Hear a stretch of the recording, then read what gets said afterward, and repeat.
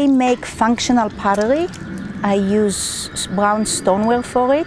It's important to me to make functional things that people will use. It's wonderful that they place it on a shelf and they love it. I love that, but I put a lot in every piece to really make it functional. And I don't know, but it makes me really happy when people use them. There's also a challenge, I think, in it, because so many people are making functional things, and you want to make it just a little different. The whole thing started because basically I suffer from what most potters suffer, and we all get arthritis eventually. And I needed to get up from the wheel. I love working on the wheel. So I started to alter my pieces. So I start everything on the wheel. I get up. I really like oval shapes. So a lot of my pieces become oval eventually. So, well, hand building, and then I start adding pieces to it. It depends on the piece also. If it's a mug, you add a handle. If it's a teapot, there's the spot, the handle, and then there's other, I decorate some of them, and then actually you fire it the first time, and my glazing process takes me as long as making the piece. I see my pots, I think, as somehow people. Oh, because they're a little animated. They move, they dance, the goblets get a little tipsy, stuff like this. I think that my garden has a huge influence on me. I can't really explain it. I love nature.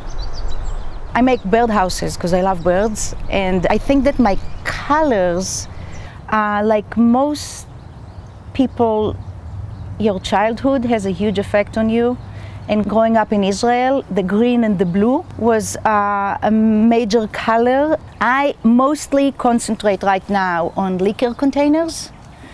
And the reason I do it is my husband and I left Israel because of political reasons, and we did not want to be a part of the occupation anymore.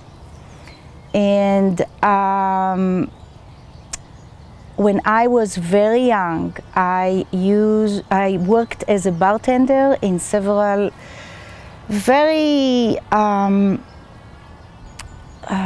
don't know how to explain it, several bars in Jerusalem where a lot of foreign correspondents and intellectuals would come. It was the late 70s, and we were mingling with Palestinians, which is it's not happening anymore. But in one of them, I even had the Palestinian boss, which could not happen now in Israel.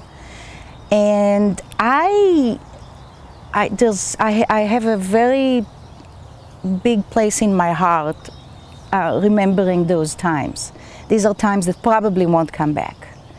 And I think that that's why I have this, I don't know, special feelings towards bars, and I think that the liquor containers are an homage to that special, wonderful time that probably won't come back.